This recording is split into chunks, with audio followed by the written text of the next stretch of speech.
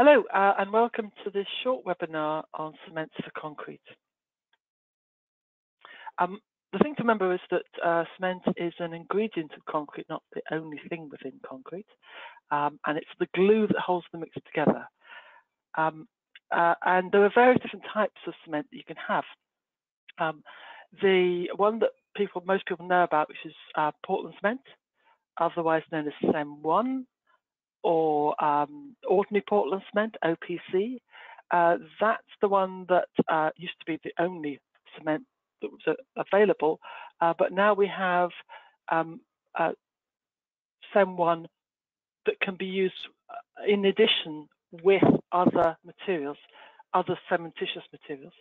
So the range of cementitious materials we put in, they're called additions, cement replacements, or secondary cementitious materials.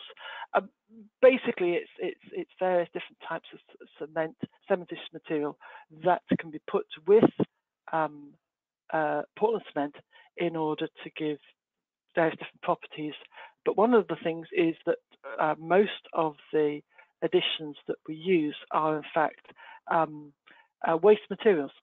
So we're actually helping to take out of the waste stream a whole load of materials that would otherwise be sent to landfill or whatever.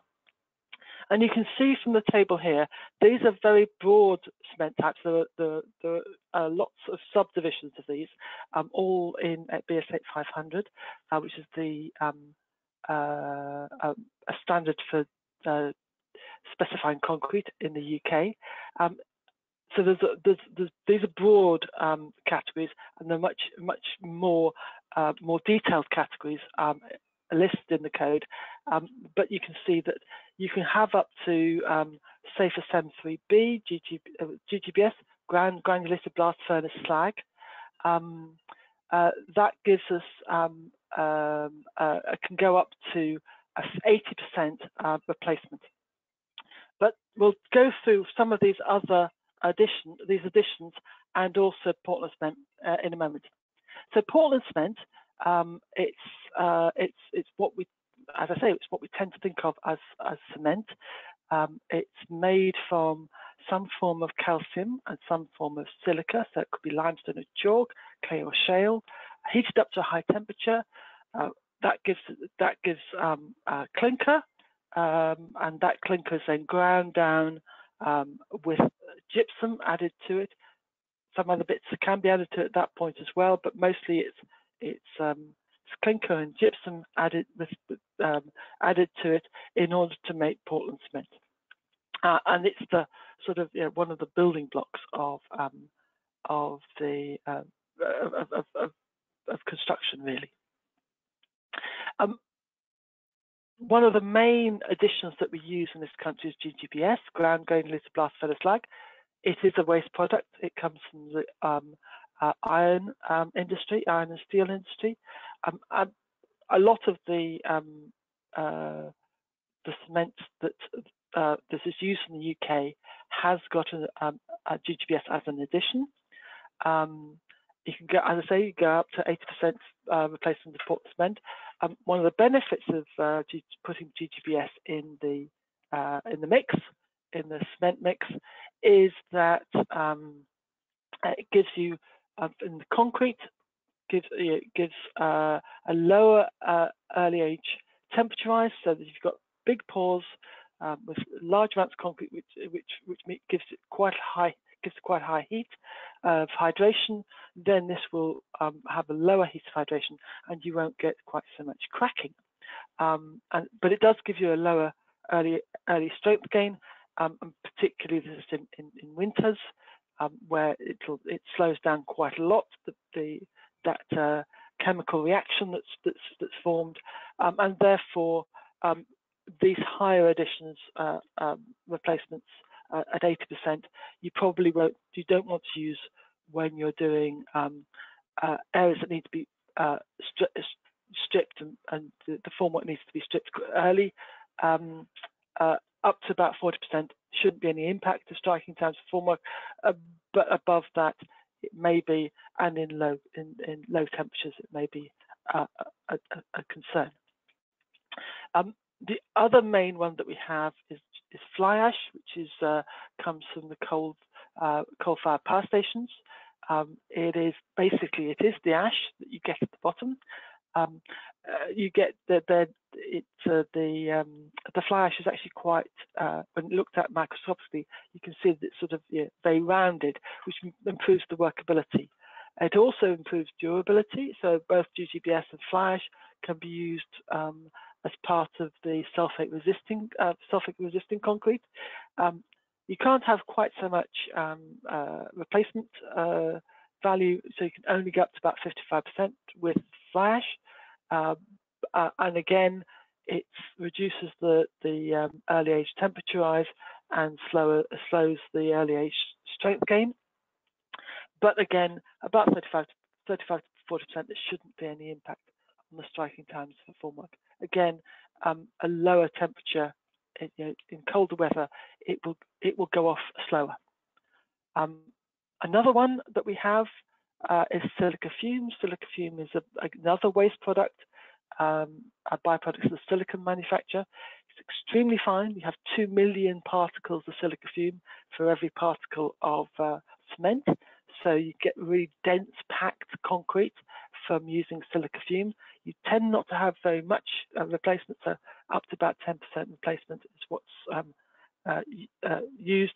And because it gives a really dense concrete, it's really good in aggressive environmental conditions, and if you want high strength concrete, but it's not so good for fire spalling. So be aware of that if you're using silica fume concretes in where you might have fire. There are methods to prevent that problem, but you need to be aware of it. Limestone fines, this is not a byproduct, but it's actually limestone that's been ground to give a fine powder. It can be used as an addition on its own, or can be used with other additions, and it's typically about 20% replacement. If you use limestone fines with other additions, you make a ternary cement, so these are Portland cement, GGBS and limestone, Portland cement, fly ash and limestone. Those ones are now included in BS 8500. The latest edition from 2019 has got this allowed in. You can't use it for some exposure classes. So the higher ranges for sulfates in the ground or for freeze thaw, although there's work being done at the moment to see whether this limit can be relaxed. The latest addition to 8500 also allows use of what's known as pozzolans, and these are effectively like volcanic ash, but there are other ones as well. So there's natural pozzolana, natural calcine pozzolana, and pozzolanic cements, all of which can be used with BS 8500 now. I talked about the stroke development, and this is quite a useful graph to show how much you get, how much strength gain you get over time for the different types of cement. Concrete's made of these different types of cement, and the fastest setting one is CEM1, the Portland cement, but it doesn't gain a huge amount of strength after 28 days, which is our standard timing for the strength gain check. But other ones will gain strength after 28 days, up to sort of 40% or something more than what you had at 28 days. So you might think about specifying not at 28 days, but at 56 days or 90 days for the strength check.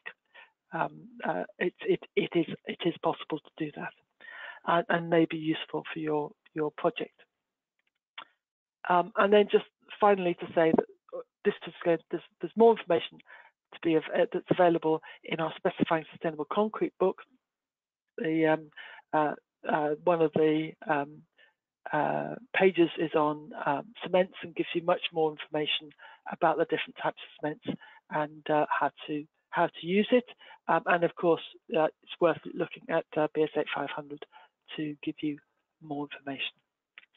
Thank you much. I hope you found this useful.